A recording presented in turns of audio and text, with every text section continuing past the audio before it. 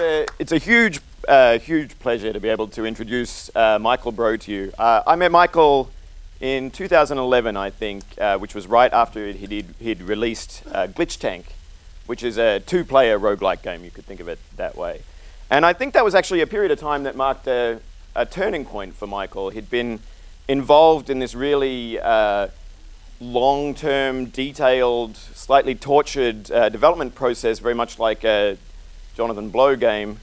And he got his game out, and I think he'd felt a little bit disillusioned with that. So he decided to completely change tack and embarked on this process of really rapid-fire development. He made like a very large series of games in the ensuing 2 years, some two-player games, some action games, and I think he made the world's best Hungry Hippo-like.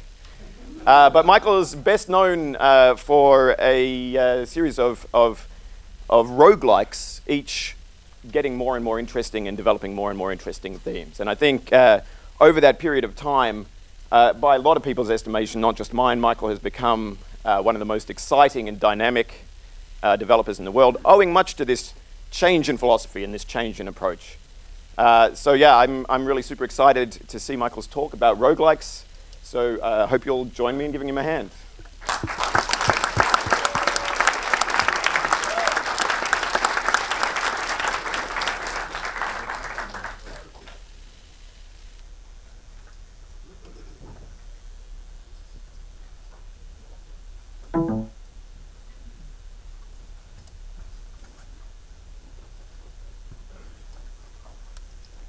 Hi. Am I on? Can you hear me? Okay, cool. Okay. This is the first roguelike I ever played when I was a child, Castle of the Winds, and I got quite obsessed with it. Some of the first attempts at game design I did were just filling up notebooks with lists of enemies and equipment. I don't know how to technically program them into a game, but I made them up and imagined that if they were mixed together in the same way they were mixed together in this game, then I'd have my own game. Yeah, so to some extent, that's still now how I use genres. They're a base that I can make up my own bits and mix them into. Yeah, so this is Rogue. So yes, I'm just using a series of images as slides. Sorry, I'm a bit disorganized. So roguelikes are games that are literally like Rogue. What exactly that means is a topic for internet arguments, so I don't want to get into it too precisely. But these are some properties that they usually have. Randomization, particularly the level generation is randomized, but also many other parts of the game, item descriptions, monsters, where they appear, what they do. And this, okay, I feel a bit awkward talking about replayability because every game is replayable in the sense that every book is rereadable, but these have a certain kind of replayability in that the content of the game itself changes, and it's in a way it's like playing a new game each time. And that's kind of magical. Permadeath, you know what that means. There was a lot of talk about that yesterday in the problem session. Basically, your ability to save the game is limited, so you can't. It ties in with randomness. Like if there's something random and you uncover what it is, if you can then go back to a saved game and randomize it again, it's less random. If you can keep trying until you get the outcome you want, it's not random at all. And they're usually on a grid, turn-based. If you remove this last property, you get what people often call a roguelike-like. So something like Spelunky, where it has the first two properties, but it's a platformer. But this isn't meant to be a definition. These are just some things they do. So Keith in his talk talked a bit about some of the problems of roguelikes. So I might try to wing it a bit and respond to what he said and not repeat what he said. So he mentioned that one game, Dungeon Crawl, has an auto explore function, because there are parts of the game that essentially you're not making any decisions while you're doing them, so they can be automated. That's not. Some roguelike players express that there's some value to be gotten out of doing those areas where there aren't interesting decisions, because it takes discipline, it takes concentration. You have to. Essentially what happens is there's nothing to be gained, but you can lose something. Like if you're running down a corridor, a dragon jumps out at you. If you're just holding down the key, not paying attention, probably the dragon gets a few hits in before you respond. Whereas if you're taking it carefully, one step at a time, meditatively, then you don't have that risk. That doesn't really appeal to me, but some people get something out of it. So I don't want to dismiss it as having no value, but yeah. So part of where that comes from, the map in Rogue is 80 by 20 tiles wide, and other roguelikes have similar sizes. This is my game, Zaga 33. It's 9 by 9. So I've tried to address this problem by just going to a significantly smaller size. It's not so much open space, so you're not having to spend a lot of turns running down a corridor, not making choices. So Rogue's 80 by 20. For comparison, Go is 19 by 19. Chess is 8 by 8. You shouldn't ever need a bigger possibility space than Go, really. Yeah, so basically, if you have a large map, I think this applies to any type of game. Try compressing it down into less space, and probably the game will get better, because there's less open spaces, objects in the game are interacting more often. This is basically magic. Okay, so we're fighting on a grid. What shape the grid has makes a difference. So this is a roguelike. I can't remember what it's called, but it's on a hexagonal grid. So hexagonal grid compared to a square grid, it's harder to get surrounded because there are 6 spaces around rather than 4. Although sometimes the square grid, I'll get into diagonal movement in a bit, but sometimes they have diagonal movement, which means you have 8 spaces around you, so then that makes it even harder to get surrounded. But on the other hand, the more spaces you can get surrounded in, when you do get surrounded, it's worse. So the precise tactics change depending on the grid. This is Hyper Rogue. It's on some weird hyperbolic geometry. So some of these are hexagons, some of them are heptagons.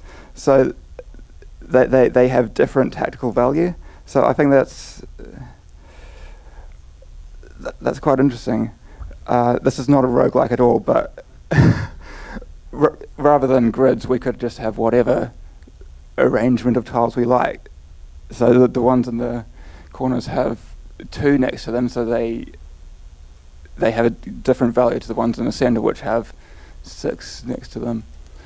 So there's interesting stuff to do with varying the grid type, but usually most games seem to use a square grid, I think just because it's easier to program, and that's not a bad reason to do anything. That helps you get things done, and that's great. So thinking a bit about what the square grid is like, I think the most important thing about it is that it's bipartite, which is a mathematical term, which just means you can color it in 2 colors, like the chessboard, black and white, such that each tile, all the ones next to it, are of a different color from it. And this has implications for movement. So think of chess. The bishop moves diagonally. That means it always stays on the same color. The knight moves in an L shape. That means it always changes color. And in roguelikes, usually the piece can just move 1 space. So in some, they can move diagonally, which means they can choose whether they want to stay on black or move to white. But in mine, I've stuck with not moving diagonally, which has an interesting side effect. So if there's an opponent that's on a black square and you're on a black square, you both take a step. Now you're both on white squares. you're both on black squares, you never end up next to each other. And that's kind of weird. Unless you deliberately move next to them and then they can take a hit on you. But why would you ever want to do that?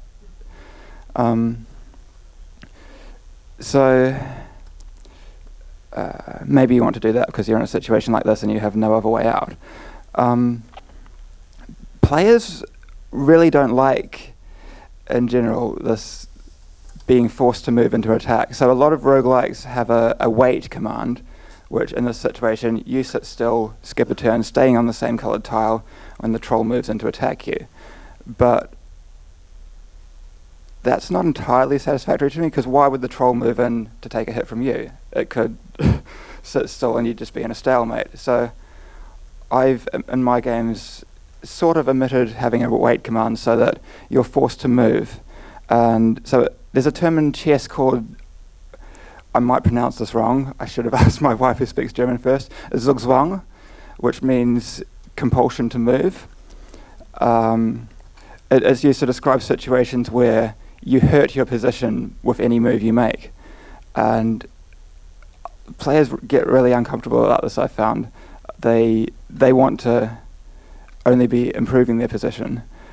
But as a game designer, I think it's kind of cool to give a terrible choice between bad alternatives. But yeah, so you could say this is a problem, that if you don't have a wait command, then you're forced to move into bad situations. Most roguelikes solve this by adding a wait command. But that's kind of an assumption, like Rob was talking about. List your assumptions. Why do you need to have a wait command? Are there other ways you could solve the same problem? So, as I said, Zaga 33 ignores it. Diagonal movement kind of partially solves it, because it lets you, if you want to be in the same place while the enemies change colour, maybe if you move in a little triangle, you've spent 3 turns staying in the same place. That's different. Diagonal movement's kind of weird in general, because the number of steps across the room diagonally, in geometry that's square root of 2 times the side length, but in a turn-based game that's the same number of steps. So in diagonal movement geometry, this room is a circle, because it's the same number of steps from the centre of the room to any edge point. Micro lets you take 1 or 2 steps in the same direction. There are different ways of solving this. I've got a slide of ending somewhere here. I think I put it at the end. Yeah. Aaron Steed's game Ending does something interesting with this. Because in roguelike, in chess, when you attack a piece, you move on to it, capture it. In roguelikes, attacking is staying still for a turn. So it's kind of waiting, but it's waiting while attacking. In Ending, enemies take 1 hit to kill. So you can attack it, you've stayed in place, you've used up that enemy as a resource to let you wait for a turn. And that's quite an interesting way of dealing with this. Like, you have to figure out what order to attack them and to keep switching which colour you're on with respect to the other enemies. Where was I?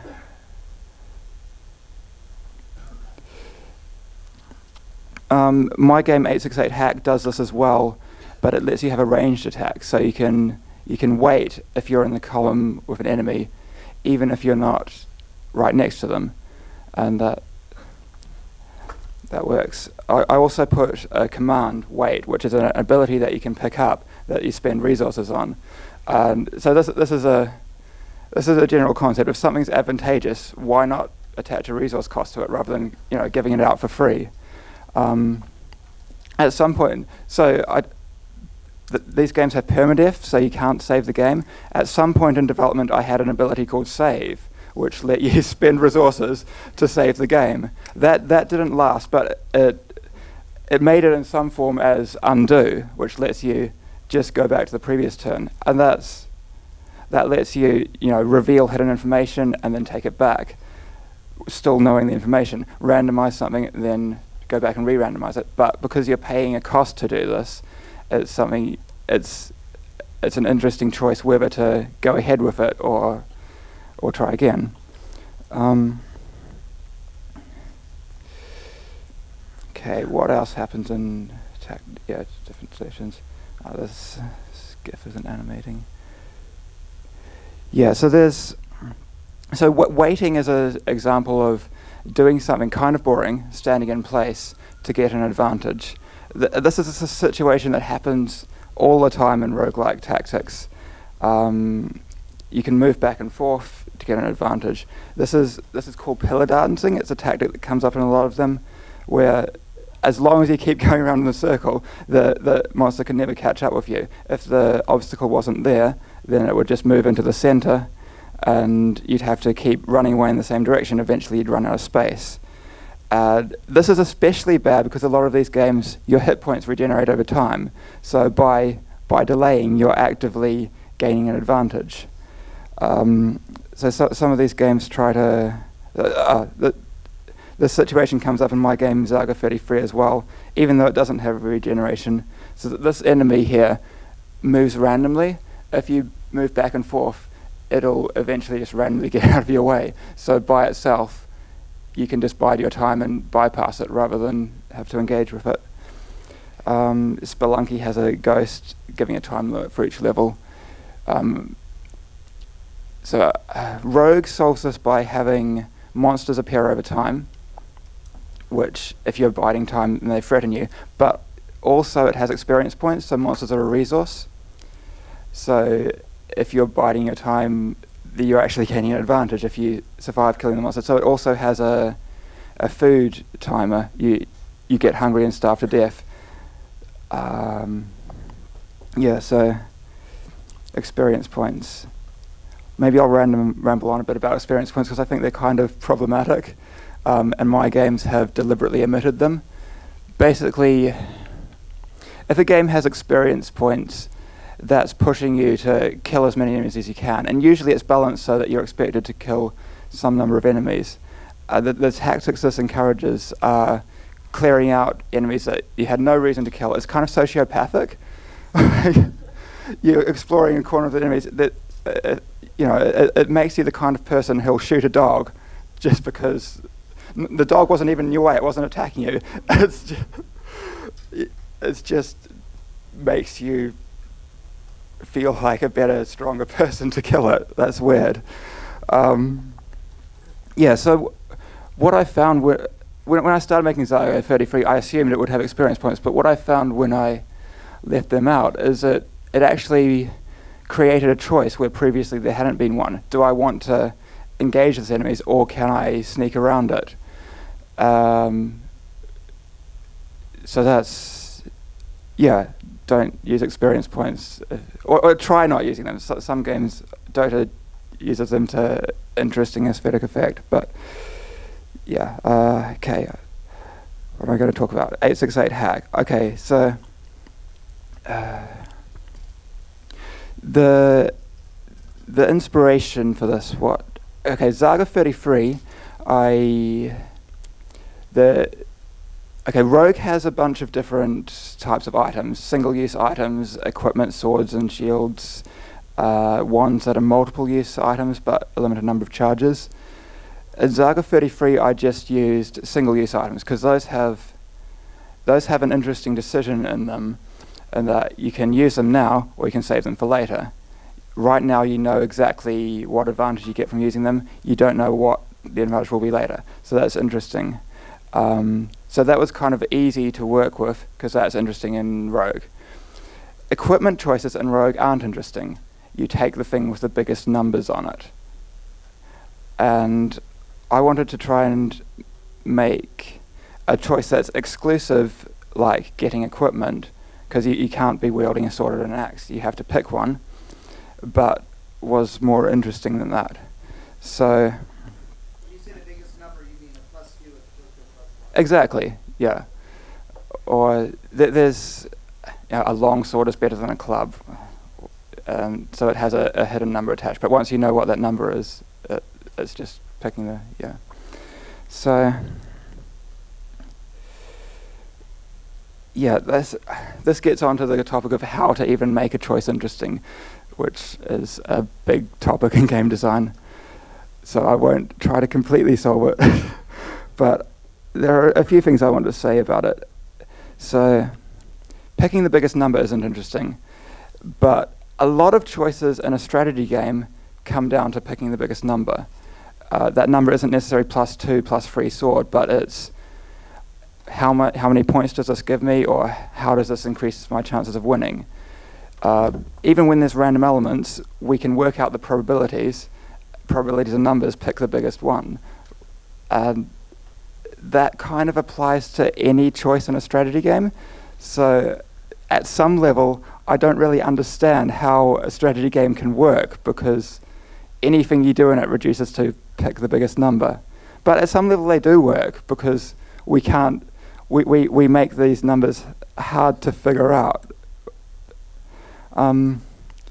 But yeah, there's a lot of talk about interesting choices in strategy games, but so here's an example of an interesting choice. Do I quit my PhD to make games?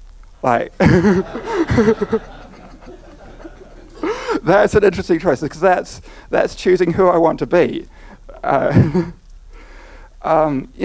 do I want to stay at home and read a book or go out with my friends? These are interesting choices because you're choosing what your motivations are. In a strategy game, your motivation is set. It's I want to win the game. So we talk about interesting choices, but we don't have anything on the interesting choices that happen in real life. So basically, I think what we do is try to make the choices so annoying to figure out what the numbers are that no one bothers to do it. Yeah, so chess, we've been trying to solve chess for years, and no one's done it because it would take quite a long time running on a lot of computers. So that's too annoying to figure out. So we treat it as ambiguous because we don't know the answer. And I think when a choice is, when we don't know the answer, how we make a choice comes down to, we use the same mechanism for making real life choices, and that's part of what makes games, particularly strategy games, interesting, that we're engaging that mechanism. And what that mechanism is, do I want to listen to hip hop or jazz, is partially it's about choosing your identity. In a strategy game, do I want to be the guy with the army of horsemen or the army of archers? That's, if you don't know the right choice numerically, that's a role-playing choice. So choices in strategy games are kind of role-playing. They're choosing an identity. That was a bit of a tangent, but perhaps appropriate. So I was thinking about how to make the choices awkward enough that you don't know what the right answer is, and basically the method I have is making there be several different reasons that you would pick one over the other, so you don't know which reason is most important. So here's a list of resources of abilities in 868 Hack, and so among these there are some powerful combos. This might be a slight spoiler. Oh well, you should have played the game already. So the ability Push, it moves enemies away from you. The ability Debug, it destroys any enemies that are on top of a wall. So the Push ability, it moves them away from you even if there's a wall there, and then so there's a combo. You can put them onto a wall and then destroy them because they're on a wall. So if you have one of those abilities, suddenly everyone's more valuable because you know there's a combo. Other reasons to make choices, there are different resource costs. I put 2 different kinds of resource, credits and energy, so that there's some depth in choosing between them. So if everything you've picked up so far costs credits, you're probably accumulating energy that you have no way to use. You want some way to expend that. So you'll value something that costs energy over something that costs credits again. There are some of these come in like categories. There are offensive ones, defensive ones. If you have one defensive one, then you don't so much want another defensive one. They drop in value. even though they might be more efficient in a particular situation, the one you already have will do as well most of the time. Also, a way to make these choices difficult is to keep some of the rules secret, which is something you can't do in a board game, but videos are great at. So when you start playing, you don't quite... I've put these kind of vague descriptions that hint at what they do, but they don't explicitly make clear everything. So you choose based on what you think it might do, rather than complete knowledge, and that's cool. That's cool. I think some people don't like that, but that's a matter of taste, really. Yeah, risk. Yes, I had a list of these. So the more powerful ones are also more risky to get, because there's a mechanic where when you pick something up, it spawns a bunch of enemies based on how powerful it is. So if you're feeling secure, if you've got good things already, you'll take a more powerful thing. Otherwise, you'll take something that's safer to get. So basically, a bunch of different reasons that are hard to evaluate, just to make there be lots of variables. So if you're trying to work out an equation for what's the right choice, it's just too messy to do, and you don't bother. And you just go on feelings and intuition. Okay. Endings, yes. So Zaga 33 was... I originally did it for the 7-day roguelike challenge, and it was endless. It kept getting harder and harder and harder until you die. So that's the question. What does it mean for a game to get harder? In an action game, it gets faster. That it's not trivial to balance. You have to get good at the game to feel what's the right speed for it to be. But to some extent, it's safe to just make it faster, and you know it'll be harder. But with a turn-based game, it's about making the decisions harder, which, as I say, is kind of awkward. You're giving enough time to work it out, but you want it to be awkward enough that people don't work it out in full detail. It's weird, but I think basically what it comes down to is the game gives you a certain number of resources. You need to expend a certain number of resources. Harder means you have to be more efficient with them. The gap between what you need to survive and what you're given diminishes. And what happened in Zaga, the resources you needed kept going up, and the resources you were given stayed constant until it was impossible. And that's kind of unsatisfactory. No matter how smart you are, no matter how much you think about it, you could run supercomputers for 1,000 years examining a situation. There's no solution, so it's no use. The alternative, though, is if you always give out enough resources, then in principle you could play forever. So either of those is kind of feels bad to me. So I just solved it by putting an ending on the game, which is nice. Like, you know, the game's going to end either because it became impossible, or because the player could keep going forever and they got bored and quit. That's not a good outcome. Or because they reached an ending that you'd put in place. The ending of the game is like the thing the player takes away from it. So it's kind of too important to just leave to chance. I think it's worth designing it in. So yeah, I made an ending, and that made the game better.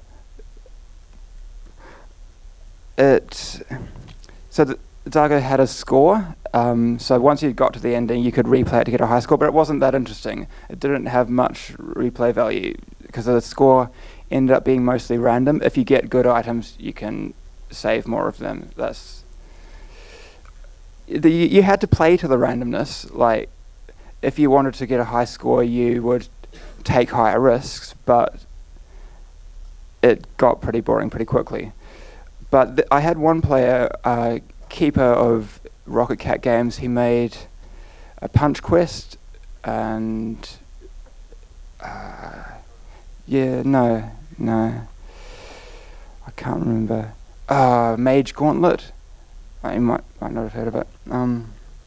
Anyway, he got really into Zaga 33, and he wanted to keep playing after the point where just trying for a high score wasn't interesting. So what he started doing was trying to get a streak where he would get to the end of the game as many times as he could in a row without dying.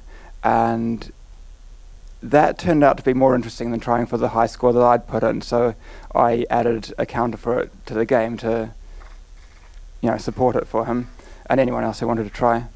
And it was quite interesting because to play to get a high score, you had to take high risks. To play to get a streak, you had to play it safe. So there was a kind of symmetry between the two kinds of scores. And I mean, getting back to what makes an interesting choice, what you could kind of choose what goal you're aiming for, whether you're trying to be the person who gets a high score or the person who gets a long streak. That's almost a choice of identity, and you choose in the game based on your goal. So I thought that was kind of interesting. So yeah, when I made 868 Hack, I had a richer scoring system that took a lot longer to get boring, but it still, after some point, is dominated by luck. If you get a good ability early on, you get a higher score than if you don't. You have to play to the luck again, but yeah, it kind of loses its interest after a while. So I already knew a solution to that, just go for streaks. But I tried to make the streak formula more interesting by, because how 868 Hack works is quite easy to get to the end if you don't want any points. The challenge is in figuring out how many points you can safely get while still getting to the end. I say easy. If you've played it and not managed to get to the end, don't worry. I mean, yeah, relatively easy. That's still an interesting challenge. Yeah, I shouldn't say that. It's hard to get to the end, but if you understand the rules well, you can do it quite reliably. So just going for streaks alone is not interesting. But going for streaks while still getting points is. So I took the cumulative score you get without dying, and that's a bit interesting. It still had some problems because, getting 0 points you can do reliably. Getting 1 point is not harder than that. So the easiest way to get 1,000 points, if you can be bothered playing like that, would be to get 1 point each game for 1,000 games. And that, it would be hard to achieve that any other way. So I went back to the old way of making it get harder and harder as you go, but in the context of a streak. So if you're a few games in, the game starts throwing extra difficulty modifiers at you that make the game harder, and it gets harder and harder and harder until you die, which, as I said before, is kind of unsatisfactory. So that's a decision I'm not completely sure about, really. I don't know if I should have made the streaks cap at some point. Like, if you win 100 games in a row, you won. You've solved the game. That's enough. But I didn't. So, I'm not sure about that. But okay, so why are streaks good? I guess is a question I should answer. Okay, so your score in a single game is maybe you have 1% chance of getting 80 points. That I've just pulled these numbers out of my head. They're not real numbers, but it'll be something like that. You have a 1% chance of getting 80 points. So if you play enough times, you'll get a game where that's possible. But to get a streak of 80-point games, that's a 1% chance times a 1% chance times a 1% chance. That gets very, very small very quickly. So basically, you can't count on luck to help you out. You'll get lucky games in the streak, and you'll want to take advantage of them if you can, but it just averages out over time, so it's fine. So some people feel like you shouldn't bother starting a streak unless the first game is good, but if you take that further, why would you bother starting a streak unless the first 2 games are good, or the first 3? You know, the limitation on this is that we don't have enough time to keep rolling the dice until the outcome we want comes up. So we have to at some point commit to just sticking with what happens. Yeah, okay. You don't need to use streaks specifically to get the same averaging effect. Averaging works. Drop 7 just keeps your average score over every game you play. I don't really like that because it includes the games where you're just trying out new ideas and learning the game. So, I like it. Well, you could have like a rolling average over the last 10 games. I know that's what Richard Garfield wants. Yeah, that's better. Because otherwise, if you have a really bad run, then you have to play it, just grind a lot to cancel it out. And then then once you've played a lot of games, each new one isn't contributing much to the average, and that's But yeah, I think a lot of games could benefit from stealing this kind of system or the averaging system or something like that. It makes for interesting score systems. I think that's pretty much all I had to say. How's time? Yeah. Should we have time for questions? Is that good, or should I ramble on a bit more? Yeah, cool.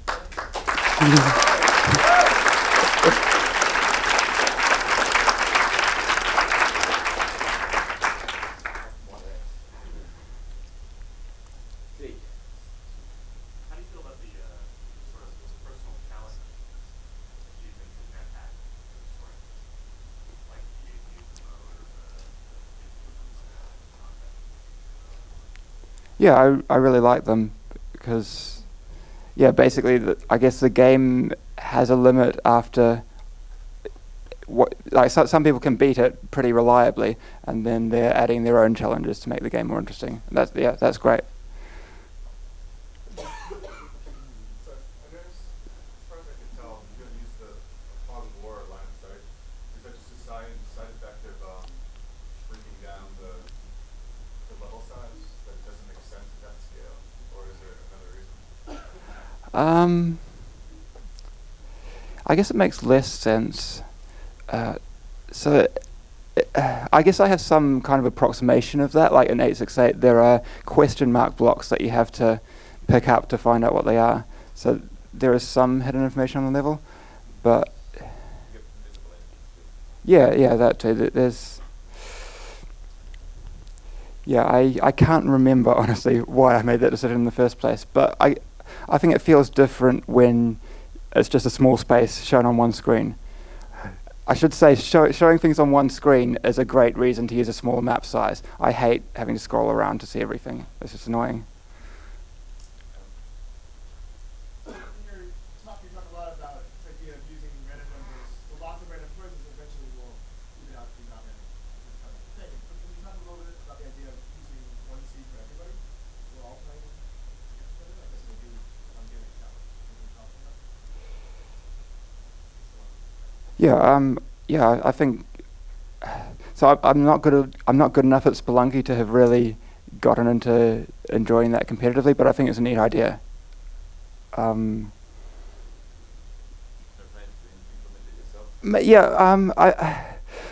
think.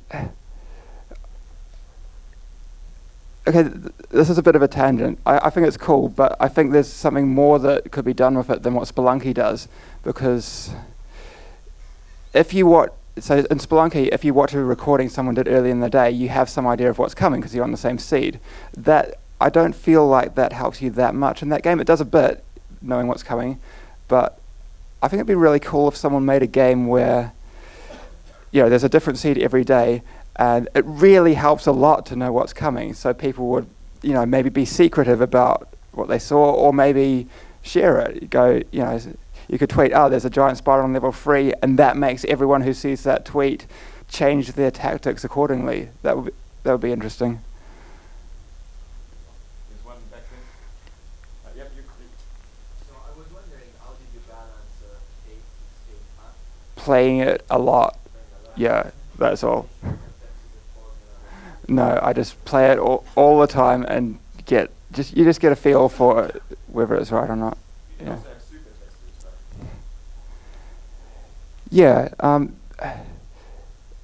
Yeah, Leon Arnott helped a lot, but more like finding exploits and pointing out where corners, interactions that could have something interesting that I hadn't thought of. The actual tuning of the balancing was mostly just me playing a lot. That's hard to outsource, really. I want to know if you have a system for how you choose the resource costs of the different spells, or if it was just sort of like you played it, tested it, saw what worked. Is it like you actually, like, for example, like one thing you mentioned one combo, I think it was the push and debug, and I noticed that those use 2 different resources. Is that on purpose? Yeah, that's a really good question, and I could talk for half an hour more about the process of figuring out the resource costs. Yeah, I won't do that, don't worry, but I'll try to. So, yeah, I tried to give each of the resources a kind of different character. One of them is more focused on attacks, the other one is more evasion and manipulation. So that was kind of a starting point, and then with the abilities that have 2 resources in their cost, they're kind of, not in all cases, but in some cases they kind of reflect. One of them's more like delay versus reduce. Reduce is actively eliminating enemies. Delay is making them bide their time so you can deal with them.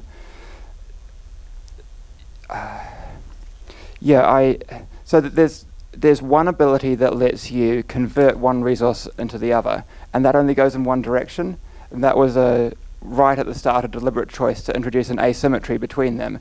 This one is more reliable because you can convert the other one into it. This one's more volatile, and then from that the energy resource it became associated with things that you might want to use many times in a row because it's the one that you reliably have access to more of. So push debug, sometimes you need to push several times, then debug once. Are you understanding this as being sort of a narrative choice, or is this just how you're trying to create interesting strategic choices? I don't think narrative's quite the word I'd use, but something like that, yeah, the feeling of it.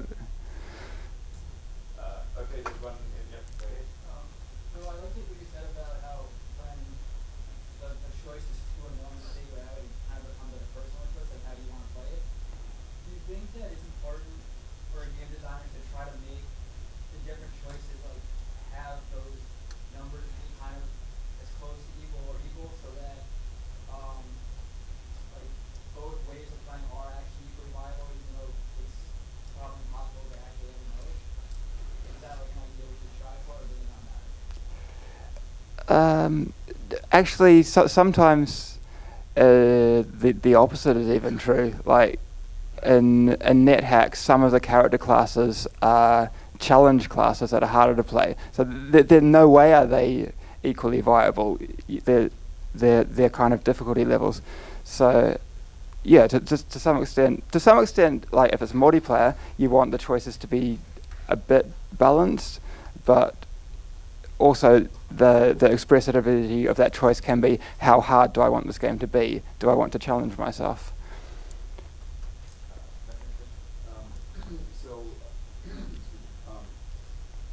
How weird or pathetic does an exploit have to be before it becomes not worth designing for?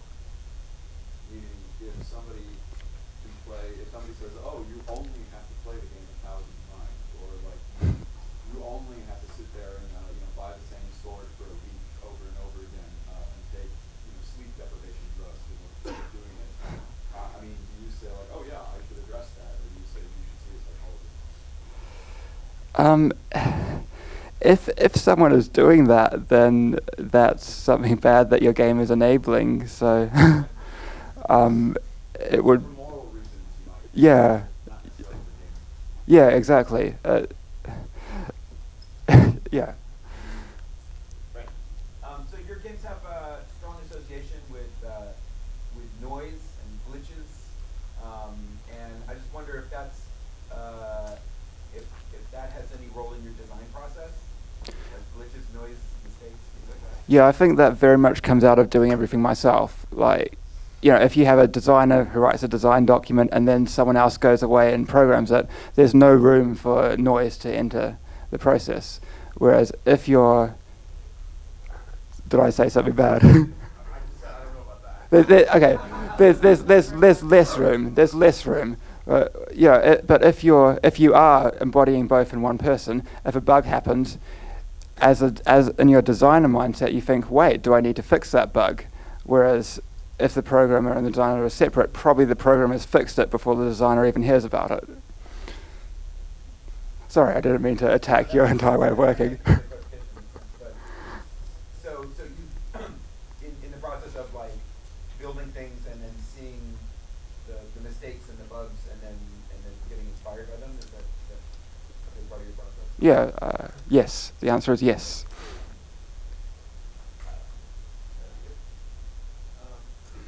So you characterize roguelikes in which players still a lot of encouraging and kind of sociopathic approach, and so you didn't want that necessarily to their own work. What kind of mindset do you want to kind of endorse through your work? What kind of player behavior do you value as a designer? I guess I don't have a firm answer to that. I'm interested in exploring the range of possible mindsets that games can come up with. And the sociopathic hunt down every monster in the dungeon and kill it even if you don't have to is something that we've played out. I don't think it's at all a bad thing for games to explore. It's a safe space to study that mindset.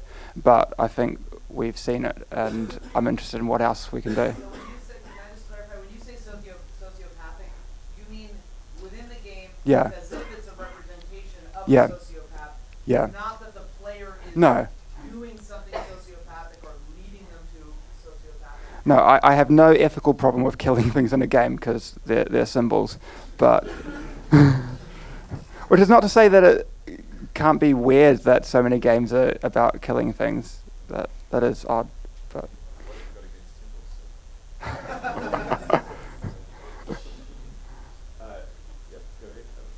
You talked about like difficulty mhm. and I am wondering about the randomization level. How do you randomize it? Do you randomize it according to pre-decided criteria or based on the status of the player, like dynamic difficulty adjustment, things like that? Usually it's fairly fixed. And in 868 hack, because the enemies stay to the next level, there's actually, I don't think you can use this to your advantage, but it makes sure there are no walls where enemies are, which in principle you could maybe influence and exploit, but I don't think productively you can. But no, they're just fixed things that you encounter and have to deal with.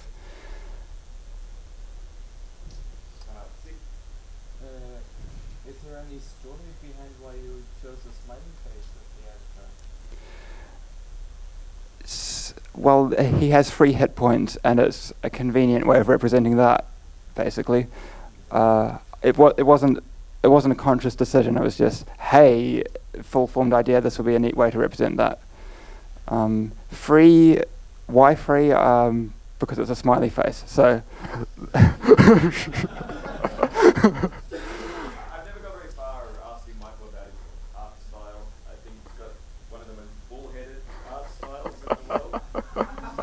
What's amazing about it is that everybody thinks his games are ugly right up until the moment when they think that they're beautiful. I constantly get people saying, I thought your games were horrible until this one, but there's a different one each time. How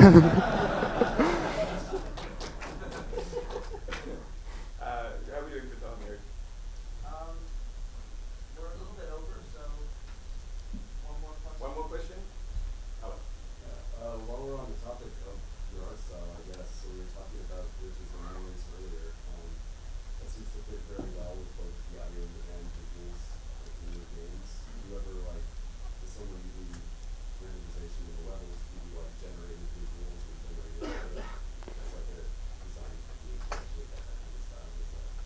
Yeah, sometimes. A lot of these graphics are drawn with my own slightly weird art tool, which is basically unusable, but gets the effects that I want.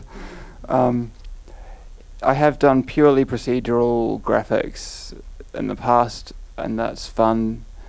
And a lot of procedural audio because I can't write music. Yeah, that's fun. And I think it does help to tie everything together, that the graphics and music and game design are not only by the same person, but yeah, glitchy. All right, let's give Michael a big hand.